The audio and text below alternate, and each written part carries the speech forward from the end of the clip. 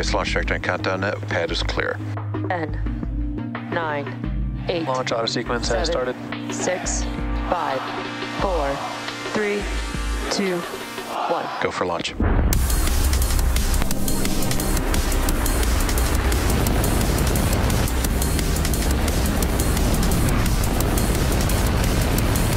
Vehicle is supersonic. Stage separation confirmed. Dragon, separation confirmed.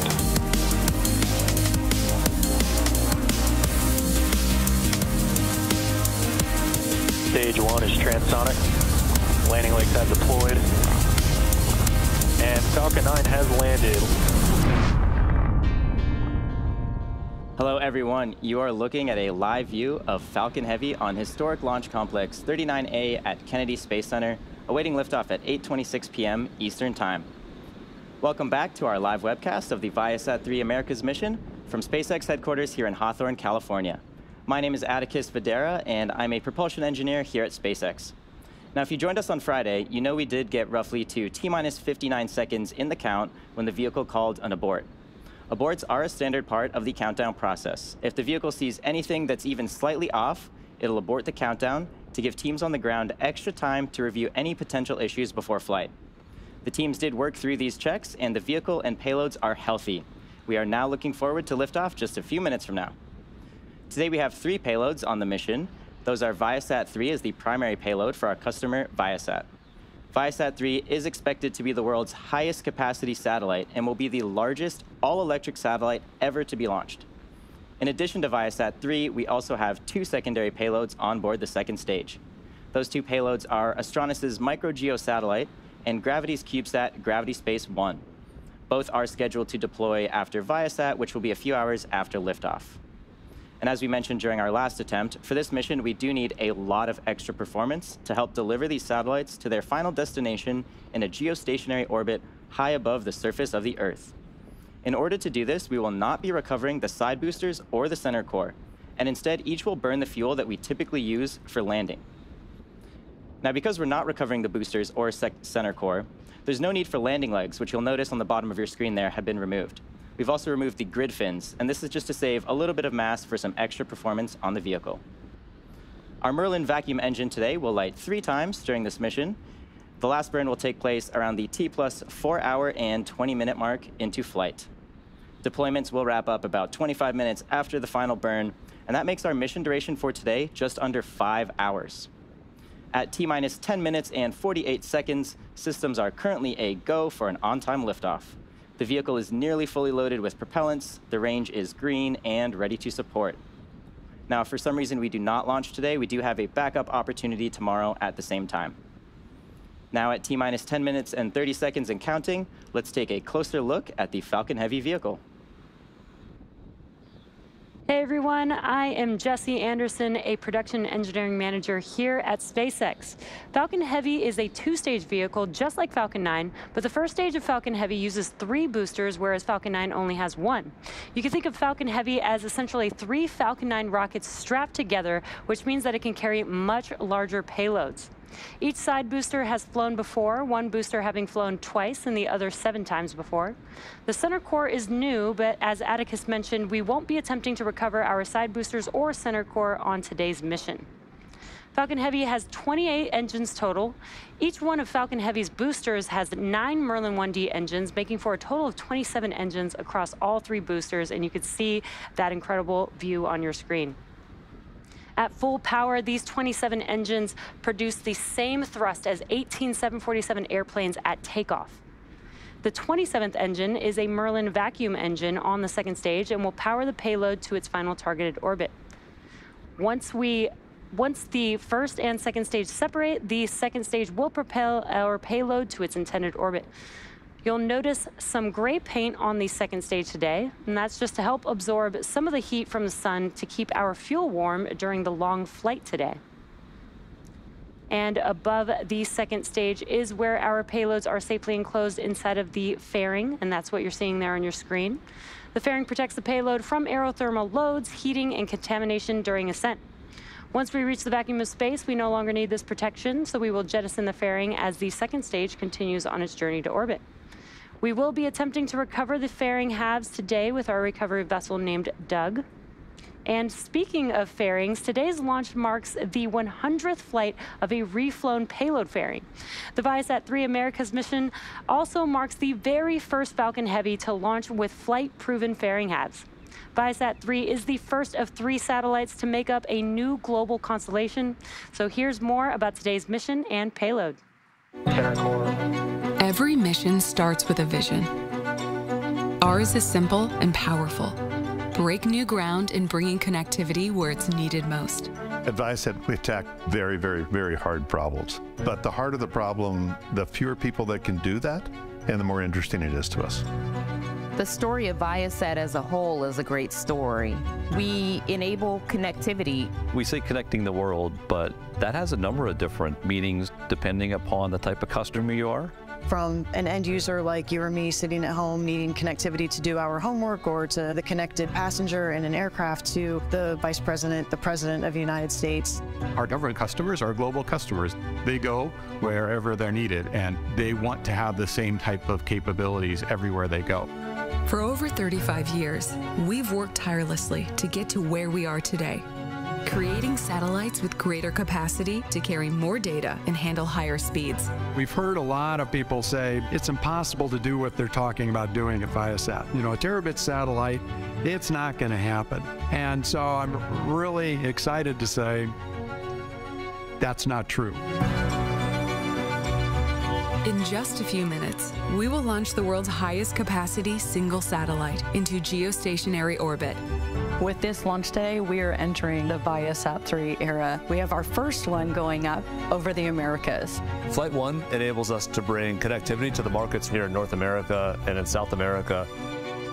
Well, the exciting part of ViaSat-3 is the fact that it's not just one satellite. By deploying 3 ViaSat-3s, we will have a near global network that can provide services to virtually the entire Earth. One of the features you'll notice is the very large solar arrays. These enable us to generate well over 25+ kilowatts of electrical power on orbit. That allows us to generate huge amounts of capacity that is then usable on the ground. The enormous capacity of ViaSat-3 isn't worth nearly as much if that capacity is stranded in areas where there's no demand. Most of the people in the world only live in a very small fraction of the Earth. Yet we still want to be able to connect those people when they move from place to place. ViaSat-3 is designed to move our capacity to where the demand is. Our ability to move that bandwidth around and really service those dense spots, that's what our customers are looking for. It's not just evolving, it's really like a revolution, making these big leaps in technology, and that's cool. If you look at the progression from ViaSat-1 to ViaSat-2 to ViaSat-3, ViaSat-3 is actually the smallest satellite we've ever built, despite the fact that it's got multiples of capacity. We took things that were twice the size of a human and brought it down to barely the size of a shoebox. The satellite design process is no longer buy parts and boxes and hook them up. What we wanted was to invest in technology that can really scale. It's not just a new satellite design, it's a new way to build satellites. We've had to reinvent all parts of the system. I want to thank everybody at ViaSat for their role in what we're about to do today. And of course, I want to thank our partners at Boeing. We wouldn't be where we are today without their support. Many of us have spent several years working on this ViaSat-3 Flight 1 Americas satellite. Today is the day. With the ViaSat-3 constellation, billions of people can access more of the world, unlocking opportunity for everyone, everywhere, starting now.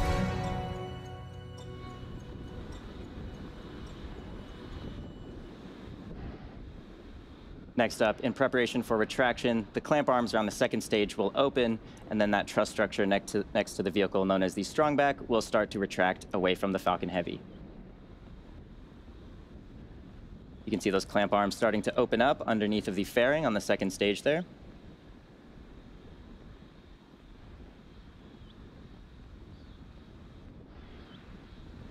After this, the strongback will retract away from the vehicle, and this is to clear the way for ascent.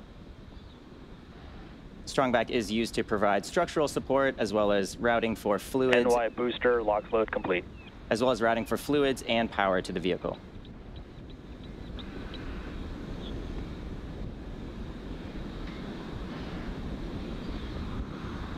PY booster, LOX load complete. We just heard LOX loading finished up on the PY booster. Next up at around T-minus 2 minutes, LOX loading will complete on the second stage. After LOX loading finishes loading onto the second stage, the entire vehicle will be completely full with 2.8 million pounds of propellant. Center core, LOX load is complete. Just hearing the various... Mis amigos, hoy sí tendremos despegue, lo más probable. Se ha cancelado ya 3 veces, pero todo ayer se canceló por unos vientos fuertes. Antes de ayer, unas situaciones donde cayó hasta un rayo. Pero hoy es como quien dice seguro que va a haber despegue.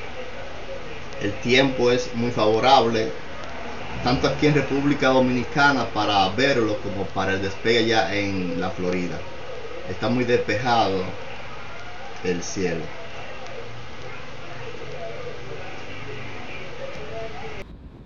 Now again, in just about 15 seconds, we will be completing LOX loading on the second stage, which will wrap up the propellant loading phase of our countdown.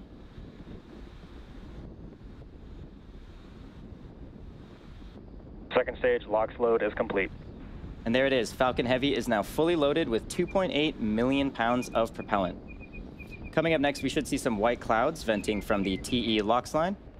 This is completely normal and part of our closeout process. Acaban de avisar que está cargado completamente, tanto la parte superior como inferior del cohete, con combustible. Y van a comenzar a desconectar todos los suministros de energía. Ya la computadora va a tomar ahora el control del vehículo, faltando 1 minuto. LD or launch director should give the final go for launch. Let's listen in for those callouts.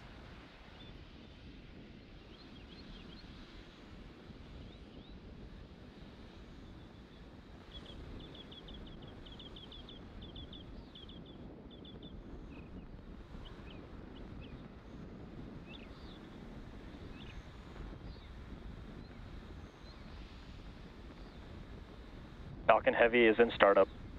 There we go. Falcon Heavy has just entered the startup phase.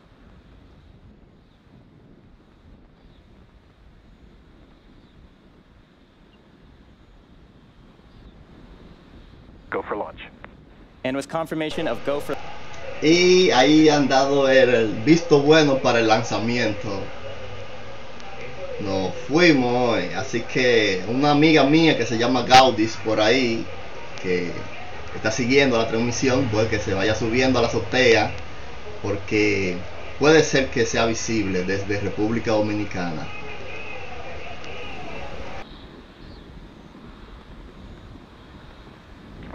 Seconds.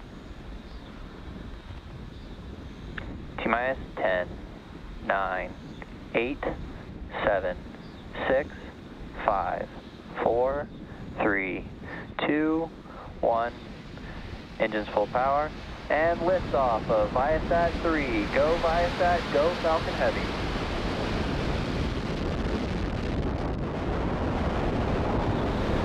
Vehicle is pitching downrange. M1D chamber pressure is nominal.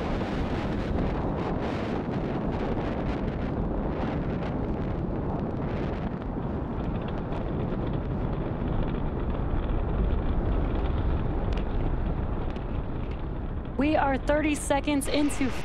La gente de República Dominicana pueden ir subiendo a su azotea, porque en unos minutos puede ser que sea visible, si no hay ninguna nube o algo, si la trayectoria pasa cerca, en cuestión de unos minutos, 1 o 2 minutos, sería visible desde la República Dominicana.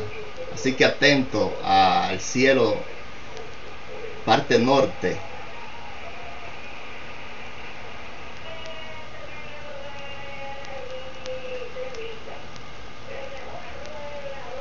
Va más rápido que la velocidad del sonido ahora mismo.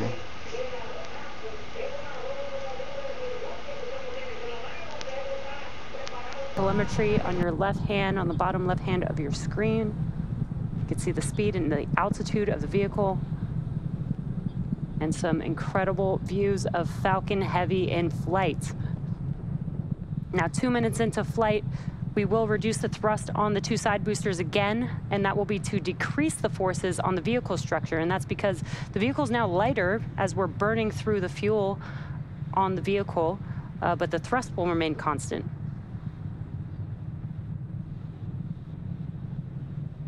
And wow, that looks amazing on the screen, all three boosters burning bright there. Falcon Heavy is following a nominal trajectory. And good call out on trajectory. Now again, we're gonna throttle down the side boosters, and then the next event coming up in about a minute, or just under a minute, will be BECO. That's booster engine cutoff. That's where we will shut down the engines on the side boosters, and then we will separate the side boosters from the center core. And as a reminder, we are not landing our side boosters or center core today due to performance needed on today's mission. And you can see on your right-hand screen, we do have a view of the separation mechanisms from the center core to the side boosters.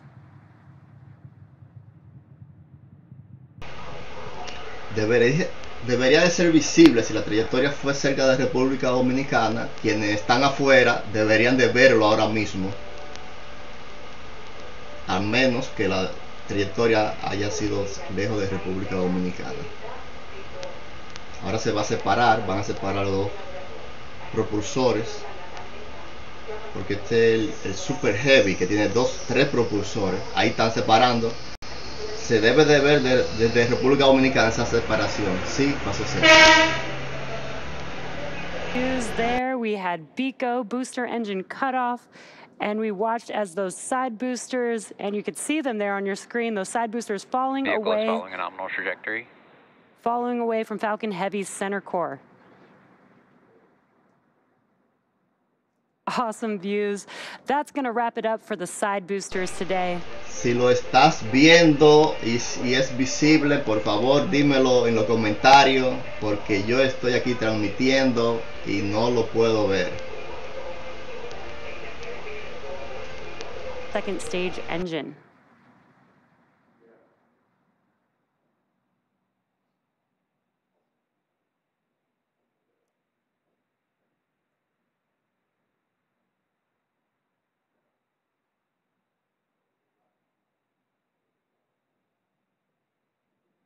Main engine cutoff. Stage separation confirmed.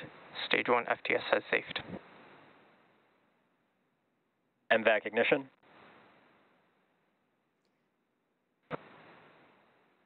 Acquisition signal, Bermuda. And we got some great views. We watched MECO as the engines on the center core shut down, stage separation, and now you can see on your screen that the MVAC engine has ignited. Now we are coming up on fairing separation. Fairing separation confirmed. And also we're able to see and hear the call out that Stage 2 is following a nominal trajectory. That the fairing halves have separated. They are now falling back down to Earth, and we will attempt to recover them using our recovery vessel, Doug.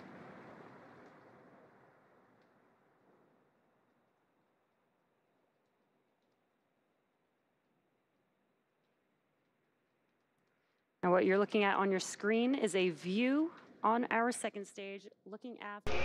Es simplemente hermoso este despegue, valió la pena esperar tantos días. Vamos a cortar aquí la transmisión, fue todo un éxito. Bye bye, hasta la próxima.